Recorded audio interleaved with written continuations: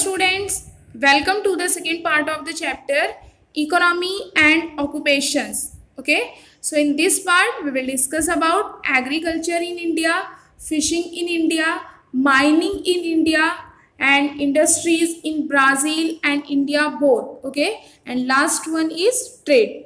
Okay, so let's first start with agriculture in India. Okay, geographical explanation.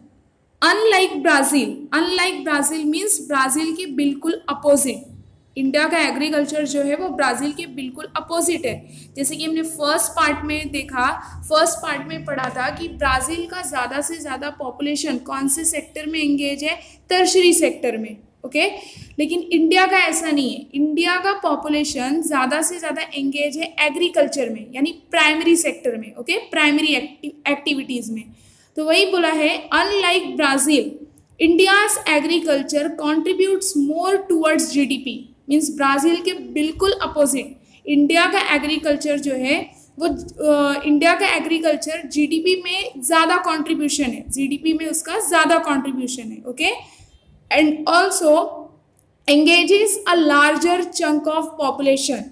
Means ज़्यादा से ज़्यादा population, India का ज़्यादा से ज़्यादा पॉपुलेशन किस में एंगेज है? एग्रीकल्चर में। Okay, so unlike Brazil India's agriculture contributes more towards GDP and also engages a larger chunk of population. Okay, around 60% of land in India is under cultivation. Means बोला गया है आसपास 60% land, India का 60% land जो है वो किसके under आता है? कल्टीवेशन के अंडर। ओके, सो हम अब रीज़न देखेंगे कि इंडिया का 60% लैंड जो है वो अंडर कल्टीवेशन क्यों आता है। ठीक है, क्या रीज़न है? It's एनर्मस expanse of level planes. Planes मतलब मैदान, जैसे कि हमने थर्ड चैप्टर में पढ़ा नॉर्थ इंडियन प्लेन के बारे में। ओके, तो एनर्मस मीन्स बहुत ज़्यादा। प्लेन जो है हमारे कंट्री में जो मैदान है वो बहुत ही ज़्यादा और काफ़ी दूरी पे स्प्रेड हुआ है। ओके, नेक्स्ट रिच सॉइल्स, हमारे कंट्री की जो मिट्टी है वो बहुत ही फर्टाइल है। Okay, next high percentage of cultivable land, यानी जो खेती करने लायक जो ज़मीन है वो बहुत ही अच्छी क्वालिटी की है। Okay, high percentage of cultivable land. Next wide climatic variety, means climatic condition जो है हमारे कंट्री में उसमें वेरिएशन है, अलग अलग टाइप के क्लाइमेट। ठीक है, next long growing seasons, okay etcetera provide a strong base to agriculture. Means ये फैक्टर्स है और रीज़न है जिसकी वजह से हमारे कंट्री में मीन्स इंडिया में 60% लैंड जो है अंडर कल्टीवेशन आता है। ठीक है, कल्टीवेशन के अंडर आता है। क्या क्या है फैक्टर्स? उसका एनर्मस एक्सपांस ऑफ लेवल प्लेन्स। ठीक है, it's एनर्मस expanse of level planes, rich soils, high percentage of cultivable land, wide climatic variety, long growing season. Okay, ये सब फैक्टर्स जो है एग्रीकल्चर को क्या प्रोवाइड करते हैं? एक strong base. Okay, next in India agriculture has been a long standing activity. India में एग्रीकल्चर जो है क्या माना गया है? एक लॉन्ग स्टैंडिंग एक्टिविटी। ओके, क्योंकि इंडिया जो है हमारी कंट्री जो है अब तक ज़्यादा जो है किस पे डिपेंड है? एग्रीकल्चर पे। ठीक है, next Indian agriculture is mainly सब्सिस्टेंट type. Indian agriculture जो है वो कैसे टाइप का है? सब्सिस्टेंट टाइप। सब्सिस्टेंट टाइप क्या होता है कि उसको मीन्स अनदर वर्ड में अगर बोला जाए तो farming for basic needs. Means trade के बारे में नहीं सोचना है इतना ज़्यादा, मीन्स कल्टीवेट नहीं करना है, खेती नहीं करना है कि हम उसका व्यापार कर सके, ट्रेड कर सके। सिर्फ किसके लिए? अपने बेसिक नीड्स, यानी अपने फार्मर्स जो होते हैं वो सिर्फ अपने फैमिली के कंजम्पशन के लिए ही खेती करते हैं। ठीक है, तो सब्सिस्टेंट टाइप को अनदर वर्ड क्या बोल सकते हैं हम? Farming for basic needs. Okay, तो सब्सिस्टेंट टाइप में कौन से क्रॉप्स और ये उगाए जाते हैं, ग्रो किए जाते हैं? जैसे कि फ्रूट्स हो गया, ठीक है, वेजिटेबल्स है, राइस है, तो ये सब्सिस्टेंट टाइप की खेती होती है। ठीक है, सिर्फ किसके लिए? फैमिली कंजम्पशन के लिए, फैमिली के नीड्स के लिए। Okay, next India produces rice, wheat, मेज, सॉर्गम। सॉर्गम का मतलब क्या होता है? चारा, जो एनिमल्स के लिए एनिमल्स को चारा जो दिया जाता है तो उसको सॉर्गम बोलते हैं, ठीक है।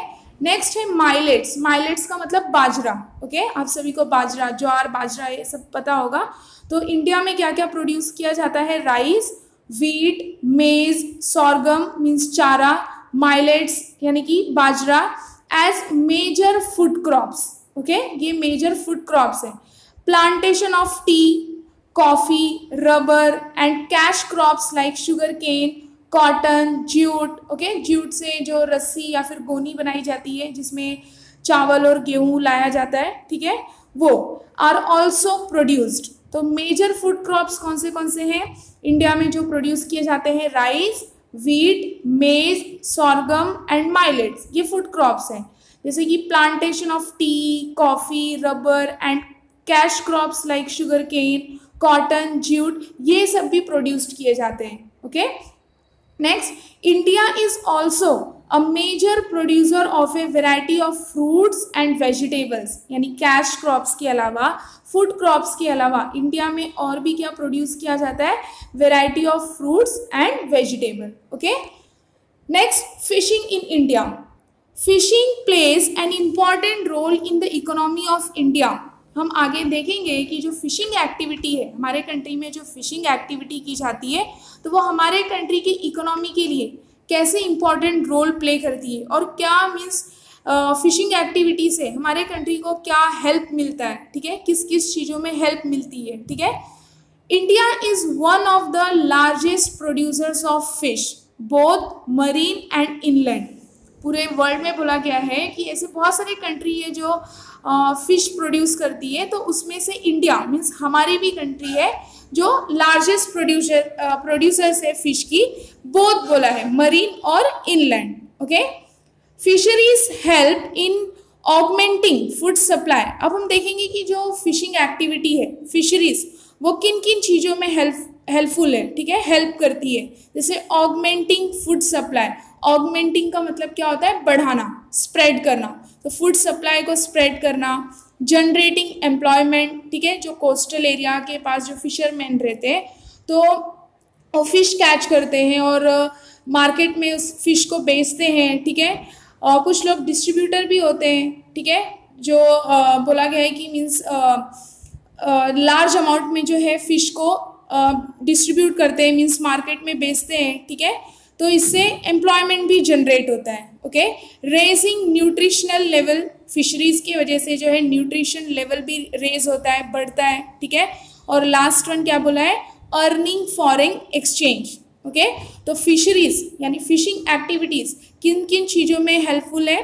फूड सप्लाई को बढ़ाने में, ठीक है, एम्प्लॉयमेंट जनरेट करने में, न्यूट्रिशनल लेवल को बढ़ाने में यानी कि रेज करने में, और last one earning foreign exchange, okay.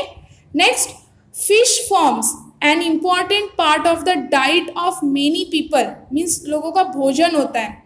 Fish जो है लोगों का भोजन होता है, diet, important part of the diet of many people living in the coastal areas of Kerala, waste Bengal, Odisha, Andhra Pradesh, Tamil Nadu, Goa and Maharashtra, okay.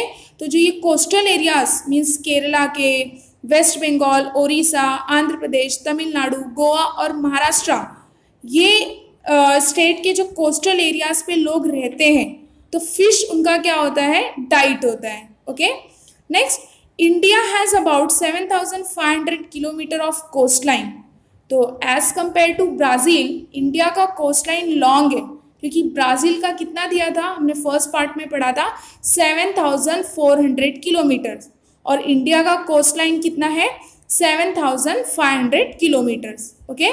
Next, marine fishing accounting for about 40% of the total annual production of fish. Total annual production means, annual means क्या? Full year means पूरे साल में fish का जितना production होता है। तो जैसे कि हमने देखा कि India is one of the largest producer of fish both marine and inland. तो उसमें से मरीन फिशिंग जो है वो कितना परसेंट किया जाता है? 40%, okay. 40% of the total annual production of fish and being confined लेकिन ये जो मरीन फिशिंग एक्टिविटी है तो वो कन्फाइंड यानी कुछ ही एरिया में सीमित है, लिमिटेशन है। कहाँ कहाँ अब हम देखेंगे, to coastal waters in the waste from Kutch, Malabar coast to Coromandel coast in the east. Okay, सो आपको मैप दिया गया है, वो मैप में देखिए गल्फ ऑफ कच्छ दिया है, वेस्ट में देखिए रेड कलर से लिखा है गल्फ ऑफ कच्छ, ठीक है, तो वो कहाँ पे है, गुजरात में। तो वहाँ से लेके क्या बोला है, 40% of the total annual production of fish and being confined means सीमित है कि 40% जो एनुअल प्रोडक्शन होता है फिश का मीन्स मरीन फिशिंग का, तो वो सीमित है कौन से एरिया में, coastal waters in the waste from Kutch यानी गल्फ ऑफ कच्छ से लेके मालाबार कोस्ट। आप देखिए साउथ में आपको मालाबार कोस्ट दिया गया है, ठीक है, वो भी वेस्ट पार्ट में ही है, from Kutch Malabar coast to Coromandel coast. आप देखिए कोरोमंडल कोस्ट कौन से डायरेक्शन में, ईस्ट में है, ठीक है, Coromandel coast in the east. तो यहीं तक जो है कच्छ से लेके फिर मालाबार कोस्ट और वहां से लेके कोरोमंडल कोस्ट तक मरीन फिशिंग एक्टिविटी की जाती है और टोटल एनुअल प्रोडक्शन कितना है इसका, 40%। Okay, next major fishes are sardines, mackerel, Bombay duck and prawns. यानी जो फिशिंग एक्टिविटी की जाती है तो मेजर फिशेस यानी कौन से फिश जो है कैच की जाती है मीन्स ज़्यादा, sardines, mackerel, Bombay duck and prawns. Okay, next on the eastern coast the important fish, eastern coast means east direction, जो मैप में दिया गया है देखिए कोरोमंडल कोस्ट हुआ, ठीक है, आंध्र कोस्ट है, उत्कल कोस्ट है, ये सब ईस्टर्न कोस्ट में आते हैं, ठीक है। तो यहाँ पे इम्पॉर्टेंट फिश कौन से होते हैं, हॉर्स मैकरल्स, क्लूपिड्स एंड सिल्वर बेलीज। ओके, तो ये ईस्टर्न कोस्ट पे ये फिशिंग इम्पॉर्टेंट फिश होते हैं, हॉर्स मैकरल्स, क्लूपिड्स और silver बेलीज। Okay, next fresh water fishing is carried on in reverse. अब हम देखेंगे कि जो फ्रेश वाटर फिशिंग एक्टिविटी है वो किसके थ्रू की जाती है, ठीक है, तो और कहाँ की जाती है, रिवर्स में, canals, irrigation channels, tanks, Pond's, lakes etcetera.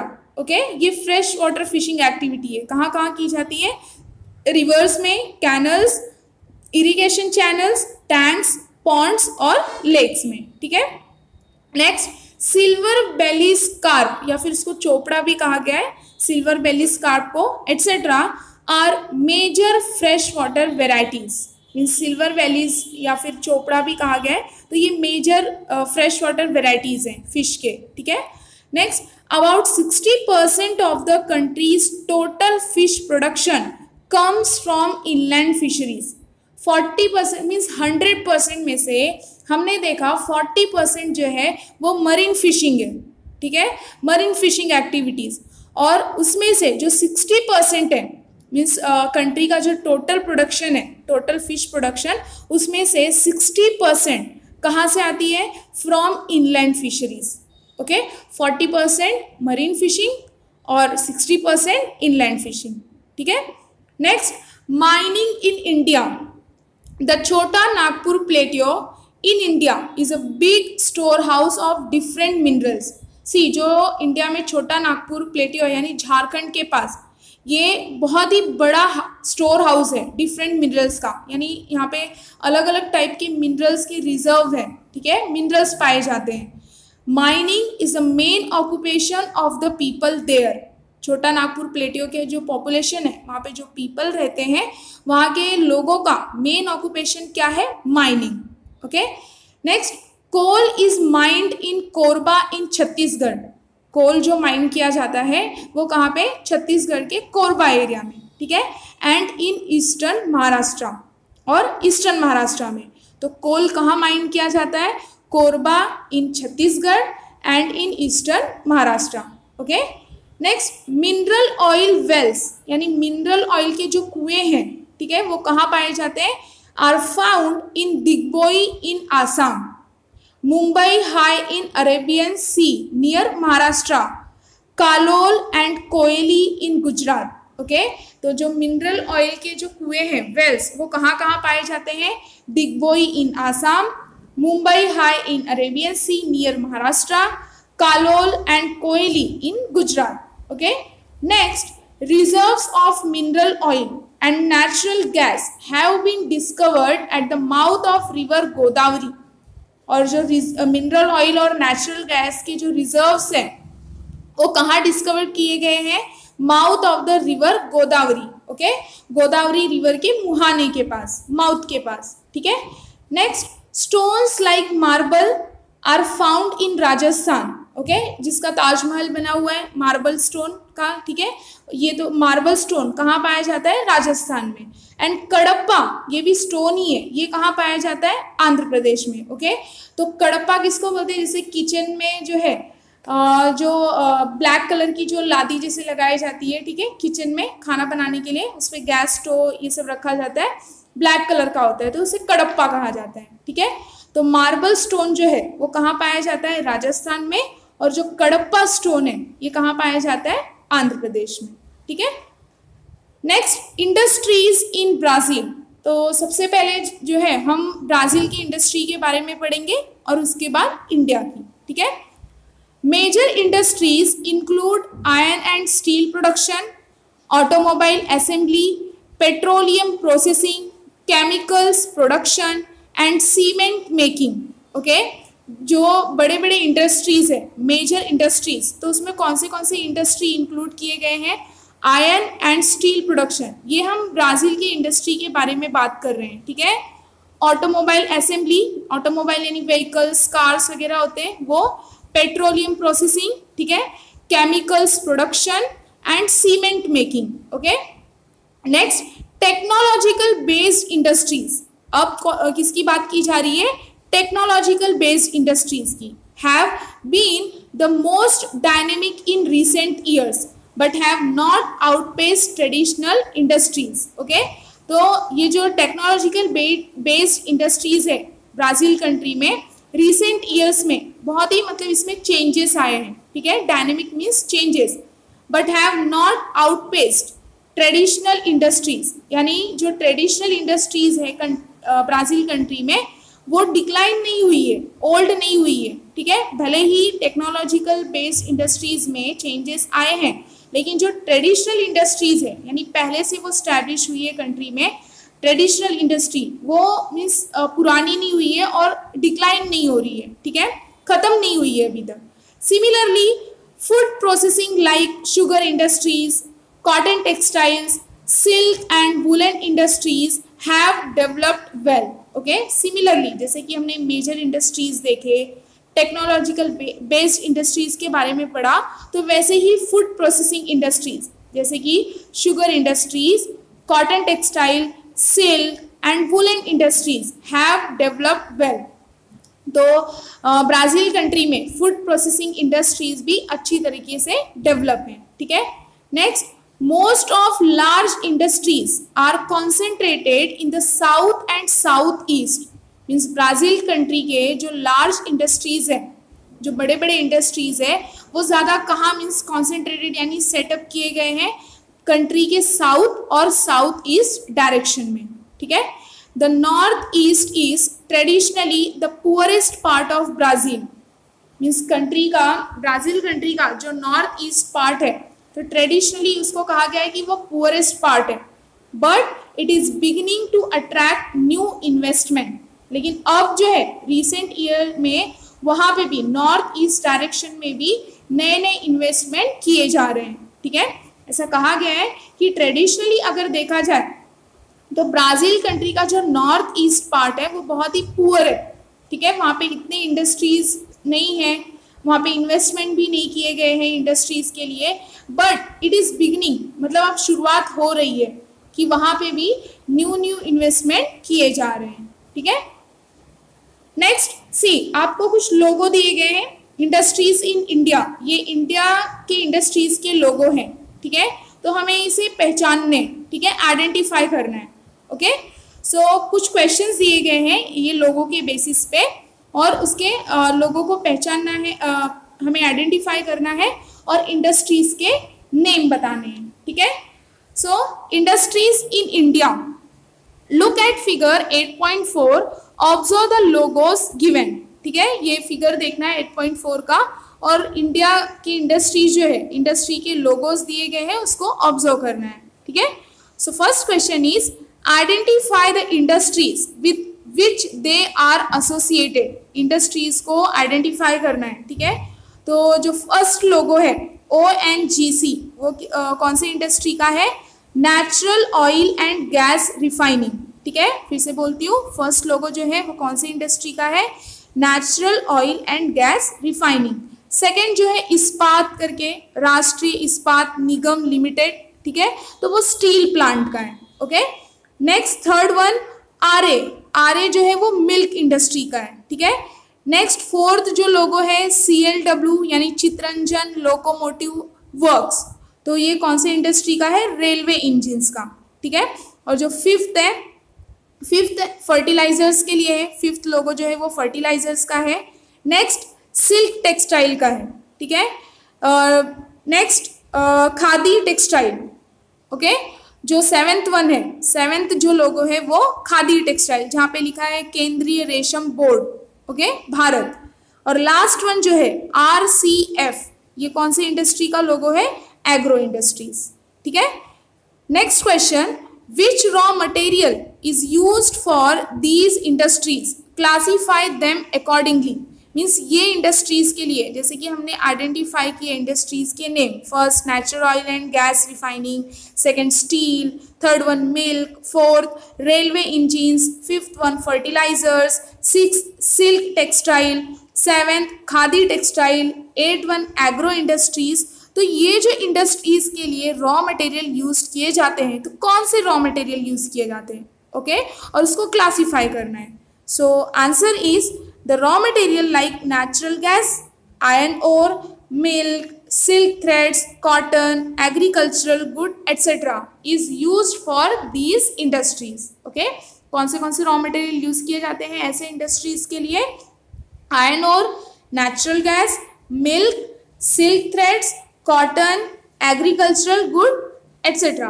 Okay, and on the basis of raw material used these industries, अब हम क्लासीफाई करेंगे। ठीक है, मीन्स रॉ मटेरियल जो इस इंडस्ट्रीज के लिए यूज किया जाता है उस बेसिस पे हम क्लासीफाई करेंगे। जैसे first one primary activities, primary activities में कौन से इंडस्ट्रीज आते हैं? ONGC, ठीक है, RA, सेंट्रल सिल्क बोर्ड और KVIC जो खादी वाला है। ठीक है, कौन से इंडस्ट्रीज आते हैं प्राइमरी एक्टिविटीज में?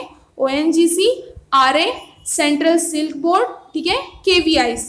ठीक है, नेक्स्ट सेकेंडरी एक्टिविटीज में बाकी का जो मीन्स रिमेनिंग लोगो है वो सेकेंडरी एक्टिविटीज में आता है। इस्पात यानी स्टील का CLW, Chitranjan locomotive works, okay, RCF, और उसमें एक और ऐड है Maharashtra agro industries development corporation. Okay, next question, from which part of India do they get these raw materials. अब जो ये इंडस्ट्रीज के लिए रॉ मटेरियल यूज किए जाते हैं, तो इंडिया के कौन से पार्ट से ये रॉ मटेरियल्स पाए जाते हैं? ठीक है, discuss and right. So these industries gate raw materials from various parts of India. Okay, ये जो रॉ मटेरियल्स हैं जो इंडस्ट्रीज में यूज किए जाते हैं, तो वो इंडिया के वेरियस पार्ट्स से पाए जाते हैं। फॉर एग्जाम्पल, जैसे RA industry gets raw material from rural areas near by Goregaon city in Maharashtra.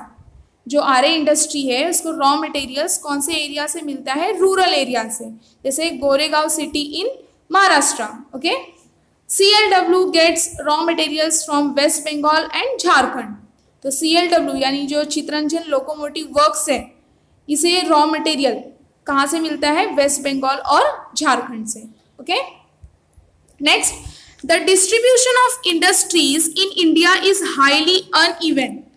Means इसका मतलब क्या है इस सेंटेंस का कि इंडिया में जो हर पार्ट में जो इंडस्ट्री सेटअप की गई है, तो इंडस्ट्री का डिस्ट्रीब्यूशन जो है वो अनइवन है, यानी इक्वल नहीं है। कुछ पार्ट में जो है हाईली कॉन्सेंट्रेटेड है और कुछ पार्ट में लेस कॉन्सेंट्रेटेड है, यानी कुछ पार्ट में इंडस्ट्रीज जो है वो वेल डेवलप्ड है और कुछ पार्ट में जो है वो लेस डेवलप है। मीन्स कम डेवलप किया गया है इंडस्ट्री को, और कुछ पार्ट में है ही नहीं, ठीक है। तो उसका मेन रीजन क्या है, आपको ये एग्जाम में क्वेश्चन पूछ सकते हैं, ठीक है, कि इंडिया में इंडस्ट्री का डिस्ट्रीब्यूशन अनइवन क्यों है, ठीक है। तो अब हम रीजन देखेंगे, रीजन आगे दिया गया है, this is so partly on account of uneven distribution of the necessary raw materials and power resources.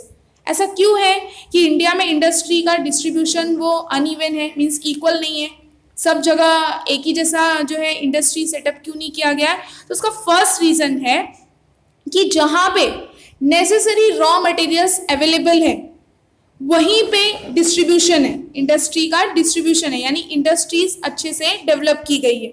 Second reason क्या बताया है, पावर रिसोर्सेज। अब पावर रिसोर्सेज का मतलब क्या हो सकता है, इलेक्ट्रिसिटी, या फिर जिस इंडस्ट्री को जैसे फ्यूल पे अगर मीन्स गुड्स बनाने हैं, या फिर पेट्रोलियम, ओके, या डीजल, कुछ भी है तो पावर रिसोर्सेज में ये सब आ सकते हैं, इलेक्ट्रिसिटी या फिर अदर फ्यूल हुए, पेट्रोलियम हुआ, ठीक है। तो इसके वजह से फर्स्ट रीजन क्या है, this is so partly on account of uneven distribution.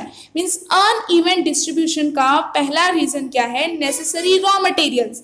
Means जिस भी रीजन में, इंडिया के जिस भी पार्ट में रॉ मटेरियल्स अवेलेबल है, जैसे कि हम एग्जाम्पल ले लेते हैं, अगर शुगर मिल है, ओके, जहाँ पे शक्कर बनाई जाती है, तो उसके लिए रॉ मटेरियल जो है क्या यूज होगा, शुगर केन, ठीक है। तो जिस एरिया में, जिस पार्ट में शुगर केन ज्यादा अवेलेबल है, तो वहीं पे शुगर मिल जो है सेटअप की जाएगी, ठीक है। और पावर रिसोर्सेस, ये तो हमने फर्स्ट रीजन देखा, ठीक है, जो अनइवन डिस्ट्रीब्यूशन है इंडस्ट्री का, मीन्स जहाँ पे रॉ मटेरियल्स अवेलेबल है, जहाँ पे पावर रिसोर्सेस है, वहीं पे इंडस्ट्री सेटअप की जाएगी, ठीक है, इजी रहेगा। Next, partly due to the concentration of enterprises. Enterprises का मतलब बिजनेस, और पार्टली जो है मीन्स आधा जो है बोला गया है कि अनइवन डिस्ट्रीब्यूशन किसके वजह से है, क्या रीजन है, कॉन्सेंट्रेटेड ऑफ एंटरप्राइजेस, जहाँ पे बिजनेस का एरिया रहेगा। नेक्स्ट क्या बोला है, financial resources. Financial resources means money, okay. Next, other necessary conditions in large towns, okay, बड़े बड़े शहरों, large towns means big cities, तो बिग सिटीज के पास ही जो है इंडस्ट्रीज अच्छे से डेवलप होती हैं, ठीक है। तो रीजन क्या है कि इंडिया में इंडस्ट्री का डिस्ट्रीब्यूशन हाईली अनइवन क्यों है।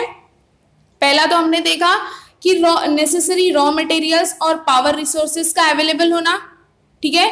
और दूसरा कंडीशन हमने देखा, कॉन्सेंट्रेशन ऑफ एंटरप्राइजेस, जहाँ पे बिजनेस है, फाइनेंशियल रिसोर्सेस है, यानी मनी की इन्वेस्टमेंट करने के लिए मनी चाहिए, ठीक है। और लार्ज टाउन्स में मीन्स बड़े बड़े शहरों में ही इंडस्ट्रीज सेटअप की जाती है, ठीक है। Next, Jharkhand, Odisha, adjoining Chhattisgarh, Madhya Pradesh, parts of Rajasthan, Karnataka and Tamil Nadu account for most of the reserves of metallic minerals. सी यहाँ पे जो है झारखंड में, झारखंड स्टेट, ओडिशा, एडजॉइनिंग छत्तीसगढ़ यानी छत्तीसगढ़ स्टेट के आसपास का एरिया, मध्य प्रदेश हुआ, पार्ट्स ऑफ राजस्थान, राजस्थान का parts, okay, Karnataka and Tamil Nadu, ये जो स्टेट्स दिए गए हैं, ठीक है, यहाँ पे मेटेलिक मिनरल्स का रिजर्व है, ओके, रिजर्व्स है। This area therefore particularly the northeastern part of peninsula has a very high concentrated of heavy metallurgical industries with almost all the steel centers situated here। See, जो ये area है, जो हमने ये देखा, ये स्टेट्स देखे, Jharkhand, Odisha, adjoining Chhattisgarh, Madhya Pradesh, parts of Rajasthan, Karnataka and Tamil Nadu, ठीक है, यहाँ पे मेटेलिक मिनरल्स के रिजर्व्स हैं, इसलिए ये एरिया मीन्स पर्टिकुलरली बोला गया है पेनिनसुला का नॉर्थ ईस्टर्न पार्ट। जैसे कि हमने थर्ड चैप्टर में इंडियन पेनिनसुला के बारे में पढ़ा था, ठीक है, कि तीनों साइड से मीन्स अरेबियन सी और इंडियन ओशियन और बे ऑफ बंगाल, वो तीनों साइड जो है पानी से घिरा हुआ है, उसको इंडियन पेनिनसुला बोलेंगे।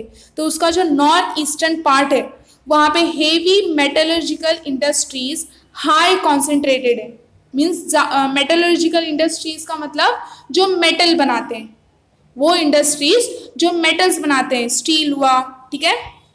तो वहाँ पे मीन्स इस एरिया में और पेनिनसुला के नॉर्थ ईस्टर्न पार्ट में पर्टिकुलरली मीन्स ज़्यादा यहीं पे हेवी मेटलर्जिकल इंडस्ट्रीज सेटअप किए गए हैं. Okay, next, availability of large quantities of coal and refractory materials.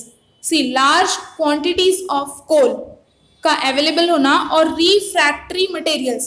refractory materials किसके लिए यूज होता है? बर्न करने के लिए, मीन्स आग जलाने के लिए, ठीक है, यूज किया जाता है. जैसे कि अगर मेटल को अगर हीट करना है तो उसके लिए टेम्परेचर ज़्यादा चाहिए होगा.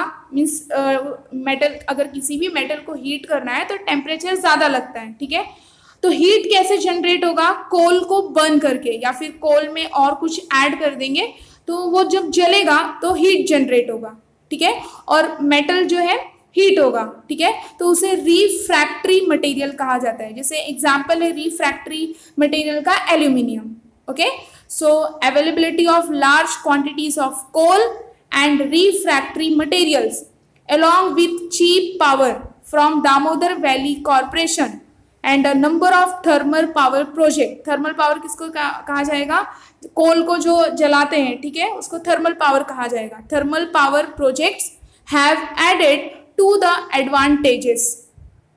मीन्स ये सारे जो हमने देखे कि availability of large quantities of coal की लार्ज क्वांटिटी अवेलेबल होना, रिफ्रैक्टरी मटेरियल्स का होना, उसके साथ साथ cheap power, okay, from the Damodar valley corporation से सस्ता पावर रिसोर्सेज, ठीक है, and number of thermal power projects. इसके वजह से जो है हमारे कंट्री को बहुत ही फायदा हुआ है, ठीक है, एडवांटेजेस है.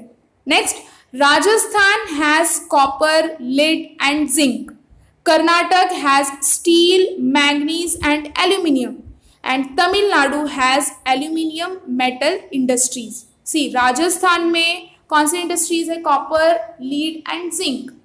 Karnataka has steel, manganese and aluminium. And Tamil Nadu has aluminium metal industries. Okay, next, agro based industries. अब हम हमारे कंट्री के एग्रो बेस्ड इंडस्ट्रीज के बारे में पढ़ेंगे, ठीक है. तो एग्रो बेस्ड इंडस्ट्रीज में कौन से इंडस्ट्रीज इंक्लूड है? Cotton, jute and sugar are heavily concentrated in the raw material producing areas. सी, अभी जैसे मैंने आप सभी को बताया कि इंडिया में इंडस्ट्रीज अनइवन जो है डिस्ट्रीब्यूट क्यों किया गया है, उसके रीजन हमने क्या पढ़े? Raw materials, necessary raw materials का अवेलेबल होना, पावर रिसोर्सेस, ओके, और एंटरप्राइजेस, फाइनेंशियल रिसोर्सेस, ये सब रीजन हमने पढ़े. तो वैसे ही एग्रो बेस्ड इंडस्ट्रीज जो होते हैं वो खेती के ऊपर डिपेंड करते हैं, ठीक है, एग्रीकल्चर के ऊपर. तो जहाँ पे लार्ज अमाउंट में रॉ मटेरियल्स अवेलेबल होगा, रॉ मटेरियल्स प्रोड्यूस किया जाएगा, वहीं पे मीन्स हायर, मीन्स हेवीली जो है इंडस्ट्री को सेटअप किया जाएगा, मीन्स अच्छे से इंडस्ट्री सेटअप होंगी. तो जैसे एग्रो बेस्ड इंडस्ट्रीज में क्या क्या इंक्लूड किया गया है? कॉटन इंडस्ट्री, जूट इंडस्ट्री और sugar industries, okay, are heavily concentrated, यानी लार्ज अमाउंट में कॉन्सेंट्रेटेड कौन से एरियाज पे है? जहाँ पे रॉ मटेरियल प्रोड्यूस किए जाते हैं. ओके, नेक्स्ट, अब हम देखेंगे फॉरेस्ट बेस्ड इंडस्ट्रीज, जो जंगल पे बेस्ड होते हैं, फॉरेस्ट पे बेस्ड होते हैं, ओके, इंक्लूडिंग पेपर, ठीक है, पेपर किससे बनता है? Would say.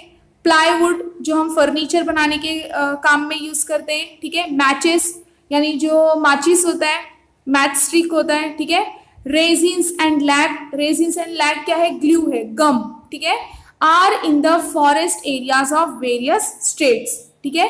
तो ये जो इंडस्ट्रीज हैं फॉरेस्ट बेस्ड इंडस्ट्री में क्या क्या इंक्लूड किया गया है? Paper, plywood, matches, resins and lag. ये इंडस्ट्रीज किस पे बेस्ड है? फॉरेस्ट इंडस्ट्रीज पे. Okay, next, the coastal belt of Kerala has a heavy concentrated of coir.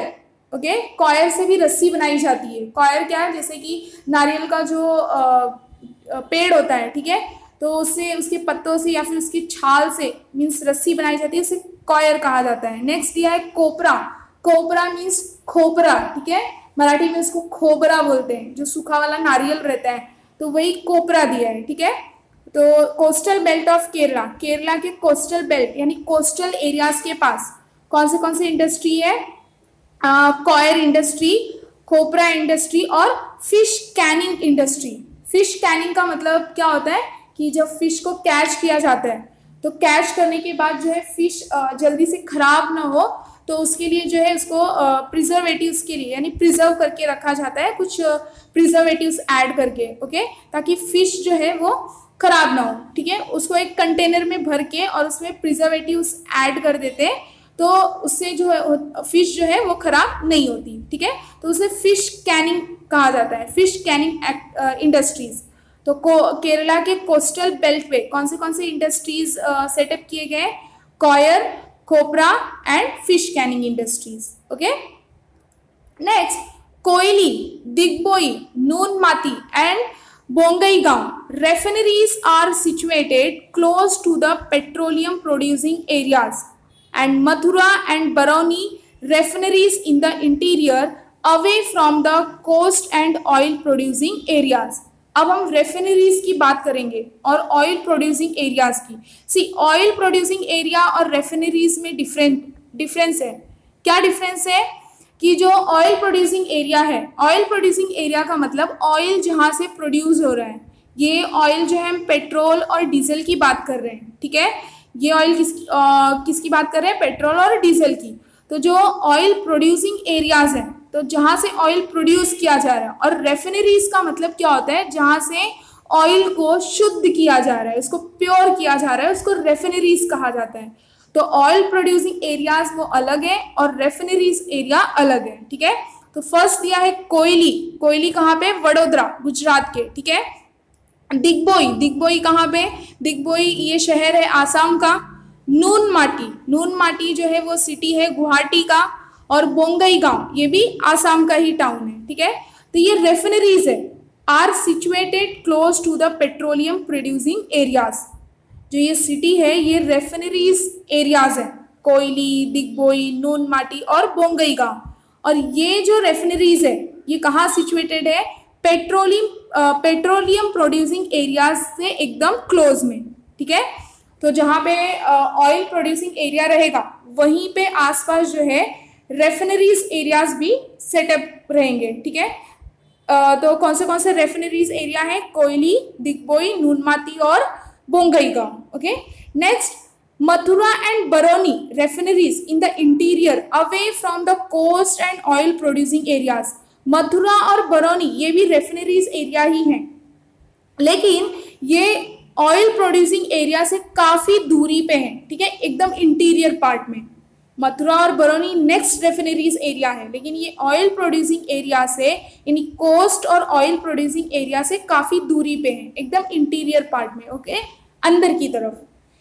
Next, the distribution of cement industry is also highly conditioned by the availability of raw materials. सी, जैसे कि हमने starting में India की industry देखा कि वो uneven distribute किया गया है, वैसे सीमेंट इंडस्ट्री भी उसका डिस्ट्रीब्यूशन जो है वो अनइवन ही है। यानी सीमेंट को बनाने के लिए जहाँ पे जिस भी पार्ट में रॉ मटेरियल अवेलेबल है, तो उसी जगह पे सीमेंट इंडस्ट्री को सेटअप किया गया है, ठीक है। Next, Gujarat, Rajasthan and Tamil Nadu produce the bulk of salt in the country. सी, ध्यान में देना कि कंट्री में कौन से पार्ट में, कौन से स्टार्ट में बल्क ऑफ सॉल्ट जो है मीन्स सॉल्ट ज़्यादा मात्रा में प्रोड्यूस किया जाता है, तो कौन से स्टेट में? Gujarat, Rajasthan and Tamil Nadu, okay. Next, mechanical engineering, electricals, automobile, fertiliser and numerous consumer industries which show little bias for raw material and have come up all over the country with heavier concentration near the big cities। अब ये जो हम देख रहे हैं कि mechanical engineering, electricals, automobile industry जो है, fertiliser industry, numerous consumer industries, okay. Consumer industries का मतलब जैसे क्या होगा? जो कंज्यूमर गुड्स को डायरेक्टली खरीदते हैं और कंज्यूम करते हैं, ओके, जैसे फूड हुआ, क्लॉथ हुआ, ओके। तो जैसे अगर एग्जांपल बताया जाए कंज्यूमर इंडस्ट्रीज का, तो जैसे स्टील प्लांट है तो वहाँ पे वो मेटल बन रहा है, स्टील बन रहा है, ठीक है। अब स्टील से जो है यूटेंसिल्स बनाए जाएंगे, तो स्टील जहाँ पे बन रहा है, स्टील प्लांट जहाँ पे, वो अलग इंडस्ट्री है, ठीक है। तो वहाँ से वो मेटल जो है जाए एज अ रॉ मटेरियल, जहाँ पे यूटेंसिल्स बनाए जाते हैं वो स्टील से, जो बर्तन बनाए जाएंगे, यूटेंसिल्स बनाए जाएंगे, तो उस फैक्ट्री में वो स्टील जो मेटल है उसको किस तरह से यूज किया जाएगा, एज अ रॉ मटेरियल। ठीक है, तो वो यूटेंसिल जो है कौन यूज करेगा, कंज्यूमर। ठीक है, तो जहाँ पे यूटेंसिल्स बनाए जा रहे हैं तो वो कंज्यूमर इंडस्ट्रीज होगा। ठीक है, जहाँ पे यूटेंसिल्स बन रहे हैं स्टील से वो कंज्यूमर इंडस्ट्रीज होगा। ठीक है, तो ऐसे ही न्यूमरस कंज्यूमर इंडस्ट्रीज हैं, वो भी क्या शो कर रहे हैं, little bias for raw materials. Means raw materials ऐसा ज़रूरी नहीं है कि ये जो इंडस्ट्रीज़ है, यानी mechanical engineering, electricals, automobile, fertilisers और जो न्यूमरस कंज्यूमर इंडस्ट्रीज़ है, तो ऐसा ज़रूरी नहीं है कि जहाँ पे रॉ मटेरियल्स अवेलेबल हो वहीं पे ये इंडस्ट्री जो है सेटअप की जाए।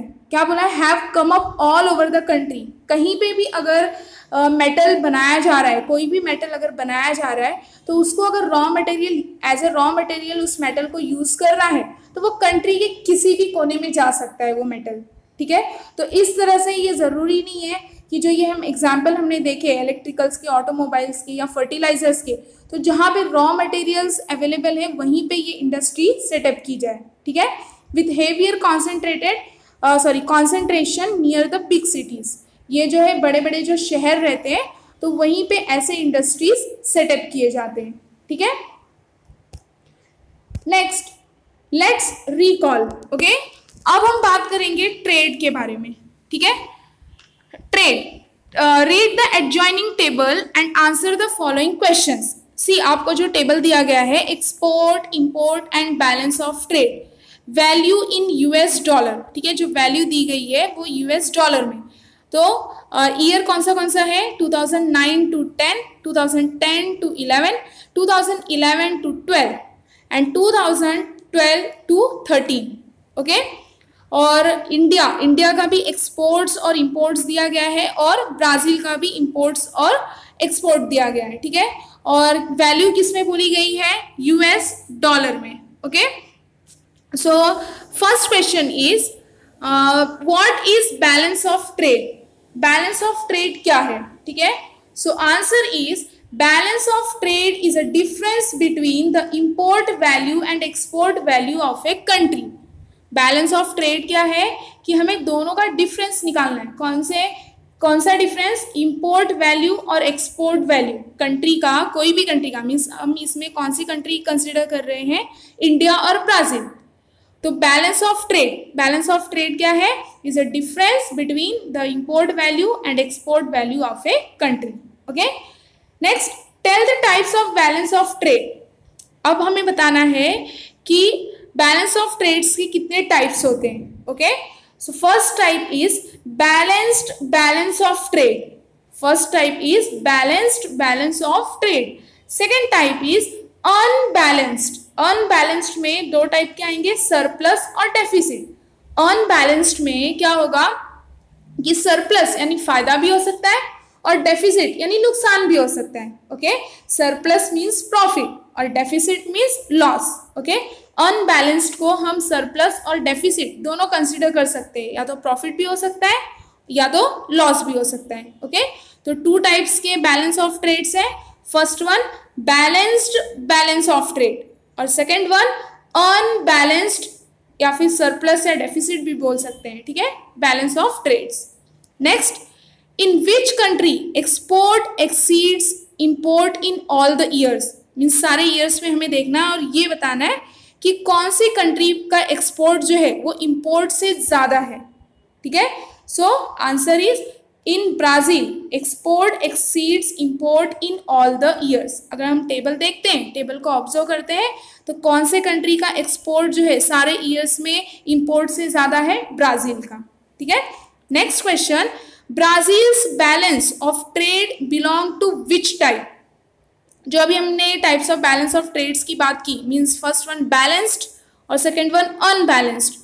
तो ब्राज़ील का बैलेंस ऑफ ट्रेड बताना है कि कौन से टाइप से बिलोंग करता है। ठीक है, सो ब्राज़ील्स balance of trade belongs to surplus means favourable balance of trade. ठीक है, ब्राज़ील का बैलेंस ऑफ ट्रेड कौन से टाइप से बिलोंग कर रहा है, सरप्लस बैलेंस ऑफ ट्रेड से। ठीक है, next, India's balance of trade belong to which type? अब हमें बताना है इंडिया का बैलेंस ऑफ ट्रेड कौन से टाइप से बिलोंग करता है. सो India's balance of trade belongs to deficit, means unfavourable balance of trade. Okay, Brazil का जो बैलेंस ऑफ ट्रेड है वो बिलोंग करता है सरप्लस बैलेंस ऑफ ट्रेड से, और इंडिया का बैलेंस ऑफ ट्रेड जो है वो बिलोंग करता है डेफिसिट बैलेंस ऑफ ट्रेड से. Okay, next, use your brain power.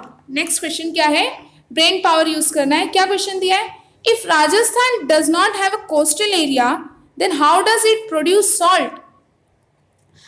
क्या दिया है? अगर राजस्थान में जो है कोस्टल एरिया नहीं है तो राजस्थान जो है सॉल्ट कैसे प्रोड्यूस करता है? So answer is sambar salt lake is India's largest saline lake. India का सबसे मीन्स लार्जेस्ट सलाइन लेक कौन सा है? Sambar lake. Okay, sambar salt lake. It is located in Rajasthan. और यही रीजन है कि राजस्थान में कोस्टल एरिया ना होने के बावजूद भी ये स्टेट सॉल्ट को प्रोड्यूस करता है, क्योंकि इंडिया का लार्जेस्ट सलाइन लेक कौन सा है? Sambar salt lake. ओके, और ये सांभर सॉल्ट लेक कहाँ लोकेटेड है? राजस्थान में. ठीक है, and it is the source of most of Rajasthan salt production. Okay, thus Rajasthan produces salt though it does not have a coastal area. Means भले ही इसमें जो है कोस्टल एरिया नहीं है राजस्थान में, फिर भी सॉल्ट प्रोड्यूस करता है. ठीक है, next, geographical explanation. Brazil mainly exports iron ore, coffee, Coke, cotton, sugar, tobacco, oranges and bananas, while it imports machinery, chemical products, fertilizers, wheat, heavy vehicles, mineral oil and lubricants. Okay, see, Brazil mainly क्या export करता है? Iron ore. Brazil export क्या करता है? Iron ore, coffee, Coke, cotton, sugar, tobacco, oranges and bananas. While it imports, अब हम देखेंगे कि इम्पोर्ट क्या क्या करता है. Machinery, chemical products, fertilisers, wheat, heavy vehicles, mineral oil and lubricants. Okay, next, major trading partners. ये आपको वन सेंटेंस में पूछ सकते हैं कि ब्राजील के जो है मेजर ट्रेडिंग पार्टनर्स कौन से कंट्री है. ठीक है, तो हम देखेंगे major trading partners of Brazil are Germany, USA, Canada, Italy, Argentina, Saudi Arabia. Okay, and India. ये मेजर ट्रेडिंग पार्टनर्स हैं ब्राजील के. कौन से country? Germany, USA, Canada, Italy, Argentina, Saudi Arabia and India.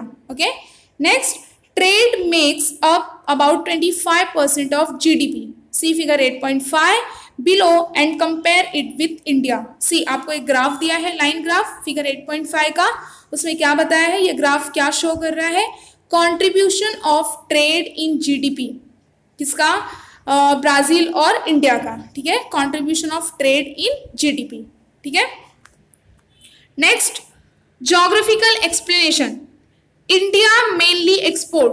अब हम इंडिया के export और import के बारे में देखेंगे कि इंडिया क्या एक्सपोर्ट करता है और क्या इंपोर्ट करता है. ठीक है, so India mainly exports T, mangoes, coffee, spices, leather and leather goods, iron ore, cotton and silk textiles, while it mainly imports petroleum, machines, pearls and precious stones, gold and silver, paper, medicines, etc. एक बार फिर से बोल रही हूँ, export कौन सी चीज करता है? T, mangoes, coffee, spices, leather and leather goods, iron ore, cotton and silk textile. और क्या इंपोर्ट करता है? Petroleum, machines, pearls and precious stones, यानी जो कीमती पत्थर होते हैं, gold and silver, paper, medicines etcetera. Okay, next, India's major trading partners. अब हम देखेंगे कि इंडिया के कौन सी कंट्री मेजर ट्रेडिंग पार्टनर्स है. तो like UK, the USA, Germany, Japan, China, Russia etcetera. Okay, ये इंडिया के मेजर ट्रेडिंग पार्टनर्स हैं. Next, colors of both Indo-Brazil ties. Okay, answer the following. क्या दिया है question, what does BRICS stand for.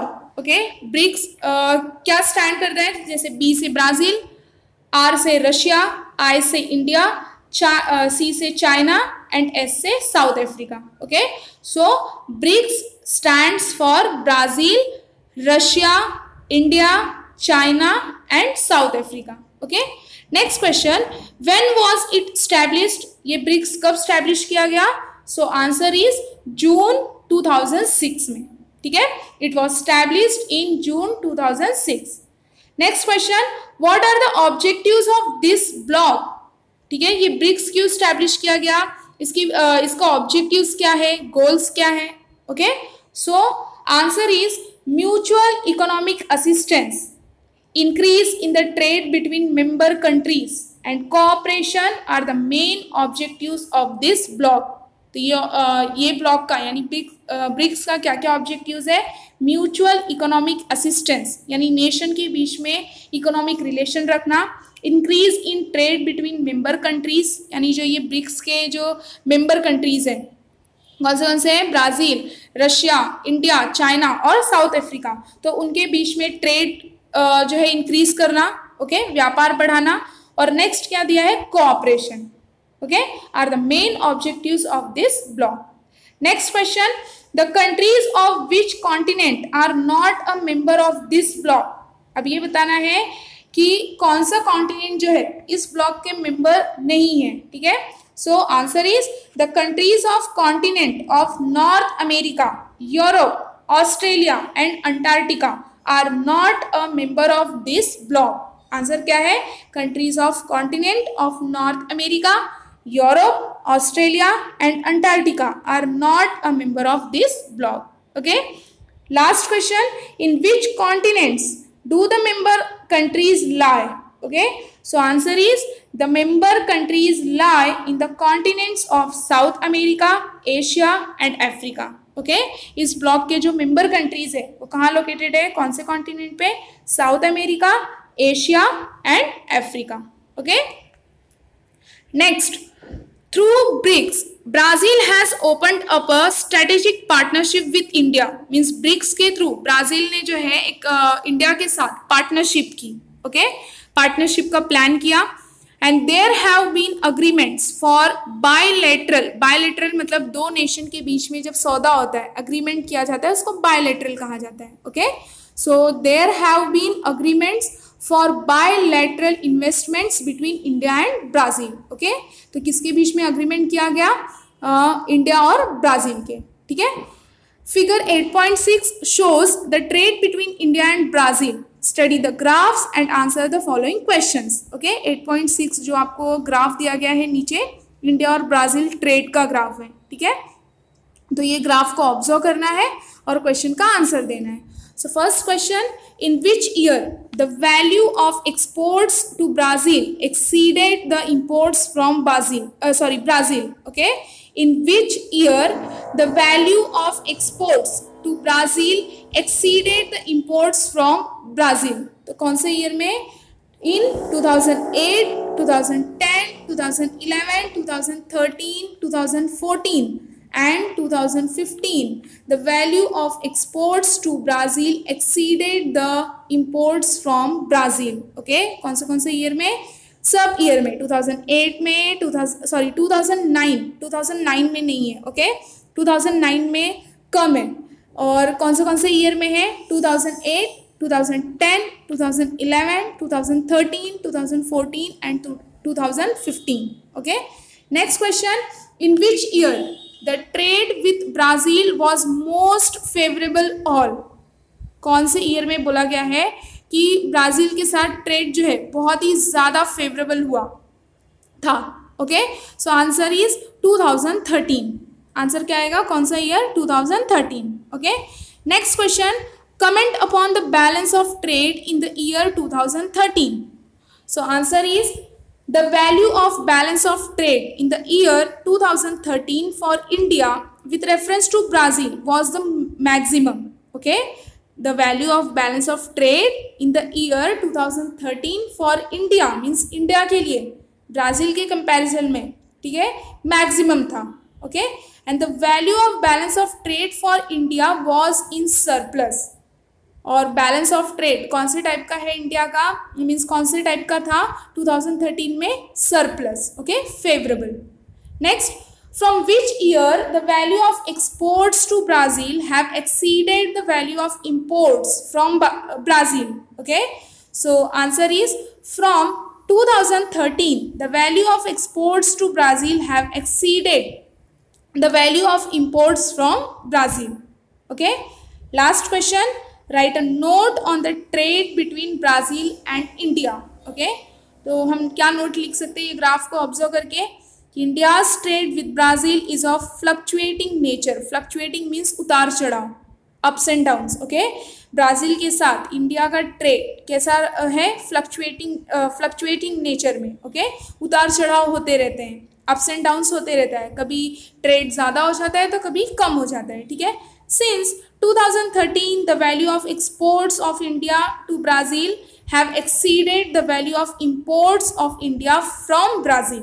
Okay, since 2013 मतलब 2013 से लेके the value of exports of India to Brazil, अगर इंडिया का मतलब वैल्यू ऑफ एक्सपोर्ट्स देखा जाए तो ब्राज़ील के कंपैरिजन में क्या बोला है, एक्सीडेड है यानी ज़्यादा है. ठीक है, the value of imports of India from Brazil. Okay, India का एक्सपोर्ट्स वैल्यू ज़्यादा है और इंपोर्ट वैल्यू कम है.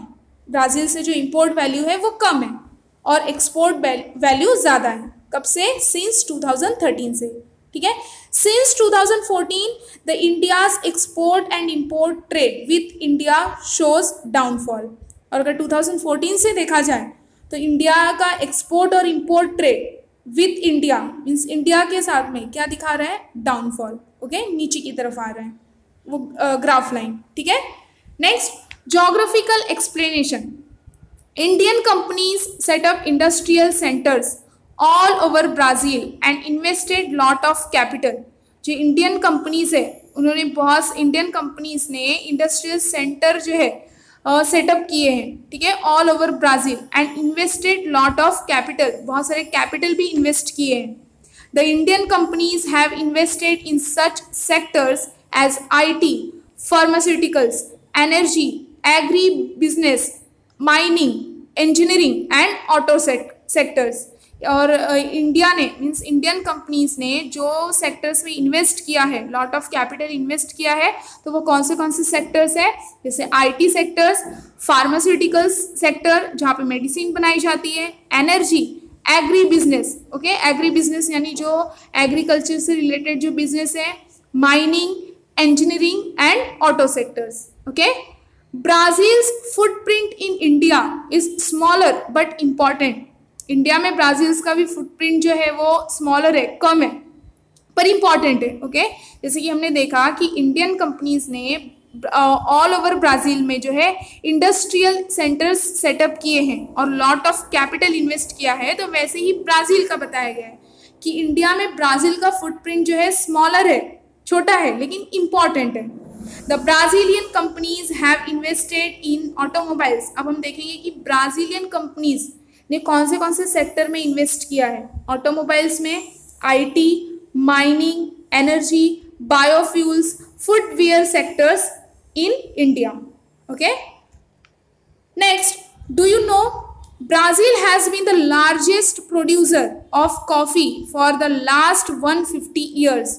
यानी लास्ट 150 ईयर्स से बात की जाए तो ब्राज़ील जो है वो लार्जेस्ट प्रोड्यूसर है कॉफ़ी का. ठीक है, the plant belongs originally in Ethiopia and it was means ये जो प्लांट है वो कौन से रीजन से जो है बिलोंग करती है, मीन्स ओरिजिनली एथोपिया. ठीक है, और it was first brought to Brazil bye some French settlers. और ये ब्राज़ील में ये प्लांट जो है किसने लाया था, सबसे पहले लाने वाले कौन थे, फ्रेंच सेटलर्स यानी फ्रांस के लोग. ठीक है, who established in the state of पारा. और ये जो फ्रेंच सेटलर्स थे वो कहाँ मतलब ये स्टैब्लिश हुए, मीन्स कहाँ पे रहने लगे, ब्राज़ील कंट्री के पारा स्टेट में. ठीक है, in the early 18th century. And coffee farms are called फेजेंडस. Okay, Brazil में जो कॉफ़ी फार्म्स है, जहाँ पे कॉफ़ी की खेती की जाती है, तो उसे क्या कहा जाता है? फेजेंडस। Okay, next, do you know taxes are an important part of the economy and trade off any country. Means कोई भी कंट्री हो तो टैक्सेस जो होते हैं, जो टैक्स होता है वो कंट्री के ट्रेड और इकोनॉमी के लिए बहुत ही ज़रूरी होता है। कोई भी कंट्री हो, हम अपनी कंट्री की ही बात कर लें, इंडिया कंट्री की, तो हमारे कंट्री के लिए कंट्री के ट्रेड और इकोनॉमी के लिए टैक्स जो है बहुत ही ज़रूरी है, एक इम्पॉर्टेंट पार्ट है। ठीक है, India has now switch to the GST. आप सभी को पता है जीएसटी क्या? Goods and service tax.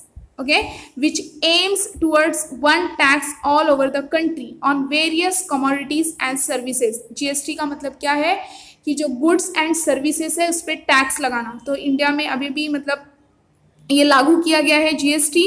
ठीक है, और क्या बोला है कि वेरियस कमोडिटीज मीन्स गुड्स और सर्विसेज जो होते हैं उस पर जीएसटी लगाया जाता है। Brazil to has adopted the system from 1984। लेकिन ब्राज़ील में ये सिस्टम पहले से ही अडॉप्ट किया गया था। कब से? 1984 में। ठीक है, 1984 से। Like India, in Brazil to GST has various slabs. Means जैसे इंडिया में जो है जीएसटी के स्लैब्स हैं, वेरियस स्लैब्स, वैसे ब्राज़ील में भी हैं। तो स्लैब्स क्या होता है कि जैसे एसेंशियल गुड्स एंड सर्विसेज जो होते हैं, मीन्स एसेंशियल मतलब बहुत ही ज़रूरी, जो पुअर भी उस गुड्स और सर्विसेज के बिना नहीं रह पाएंगे, तो उसमें जो है टैक्स कम रेट पे लगाया गया है। जीएसटी जो है वो कम रेट पे लगाया गया है। ठीक है, और जो लग्जरी गुड्स है, लग्जरी कमोडिटीज और सर्विसेज जो हैं, ठीक है, जो कंफर्ट के लिए यूज़ किया जाता है, तो उसमें जो टैक्स रेट है यानी जो जीएसटी है वो ज़्यादा रेट में है। तो वैसे ही मतलब जैसे लाइक इंडिया, मीन्स इंडिया में जो जीएसटी के वेरियस स्लैब्स है, अब स्लैब्स जो है 4 स्लैब्स है इंडिया में, जैसे 5%, 12%, 18% और 28%। तो ऐसे 4 स्लैब्स है इंडिया में। वैसे ही जीएसटी का जो स्लैब है, वेरियस स्लैब्स ब्राज़ील में भी है। Okay, like India, in Brazil too GST has various slabs. Okay, so hope you understood this chapter. Thank you for watching this video.